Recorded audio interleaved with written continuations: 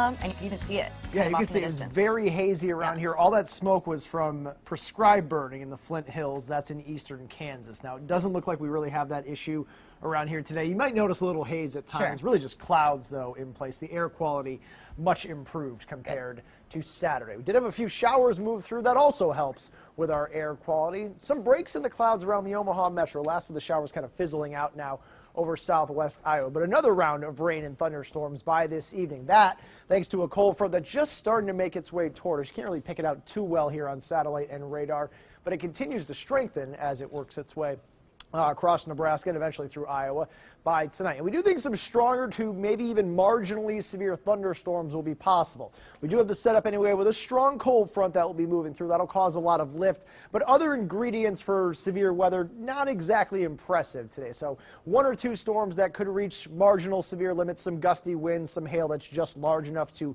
classify a thunderstorm as severe. We're not really worried about the tornado threat around here, but some of these storms could be decently intense, especially into southwest Iowa and then kind of working down into parts of Kansas and Missouri. But that's this evening. Daytime, just a lot of clouds around here. We still have this very strong south wind. Ahead of any cold front, you draw up this warm and somewhat humid air. So still a very warm day, even though we will be lacking sunshine. 56 right now out at Epley. Rain pretty much over with, though, at this point. That south wind, 15 miles per hour. That's why we have a lot of 50s across the region. 49 Hastings.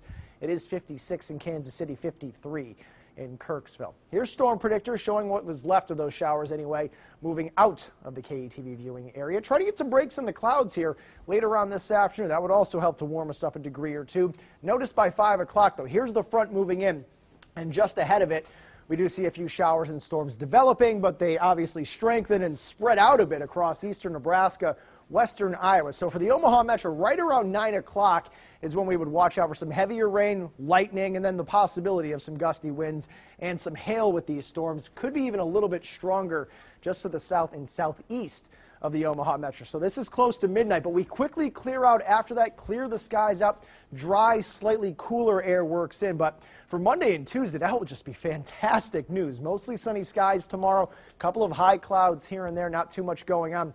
And we'll have a moderate northwest breeze, so we're not really expecting any fog after tonight's rain. Tuesday, really, more of the same. Here's the Storm Prediction Center outlook for today. It does leave the Omaha metro in a marginal risk for severe weather. Better chance, though, of a severe thunderstorm to the south and certainly down into parts of Kansas. So after the fantastic weather Monday and Tuesday, sunny skies, upper 60s, and upper level low parks off to our south. Now we'll keep a lot of clouds and some cooler air around here, along with a chance of showers both Wednesday and Thursday. But we're up to 70 on Friday, 67 your high on Saturday. Sounds pretty good. Thanks, Kyle. Yeah. Well, this